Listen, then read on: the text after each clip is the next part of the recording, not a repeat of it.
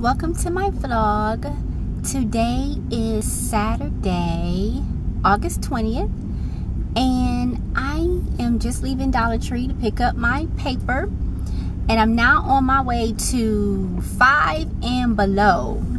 I'm not sure if you all remember these shades I have on. I actually bought from there. I'll have that video linked below, but I'm in need of some storage containers, and they also have one of those brushes that you can wash your face with that helps exfoliate the skin. So I'm going to try this out. I was going to get the oil of Olay from CVS because I had all these coupons that I can, you know, try to get it for less than 20 bucks.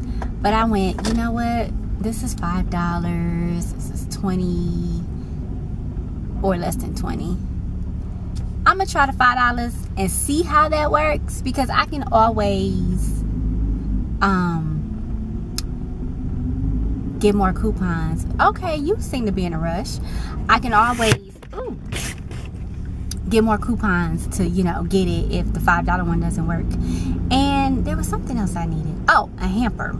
So if you're like a college student, that's actually a good place to go, because they have everything there. They have shower caddies, they have blankets, they have pretty much everything. So the only thing they don't have is bedding, but they have, you know, blankets if you want to lounge around in, and of course they have pens and paper and things you need for the classroom. So definitely, if you're a college student, I recommend checking 5 and Below out.